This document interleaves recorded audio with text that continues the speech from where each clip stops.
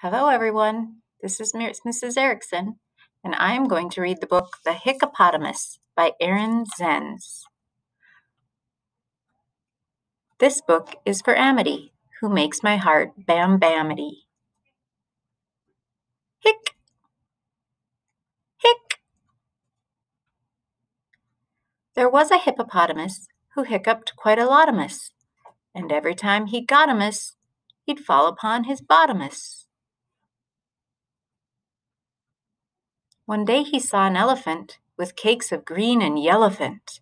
He tried to tell her, "Helephant," but it didn't go so wellephant. She chased him toward a centipede, pouring news cementipede.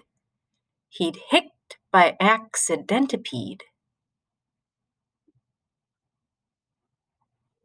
and tripped the elephantipede. They ran near a rhinoceros with minty dental flosserus.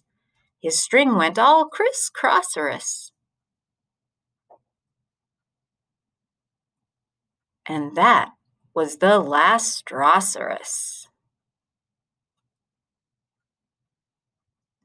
They tried to find a therapy, some cure which they could share-a-pee, and what or why or where-a-pee, to stop this long nightmare-a-pee.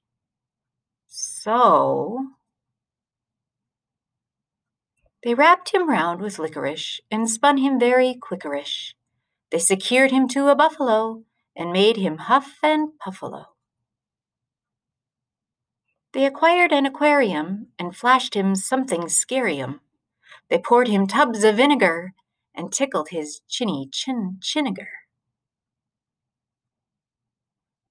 And then at last, a miracle.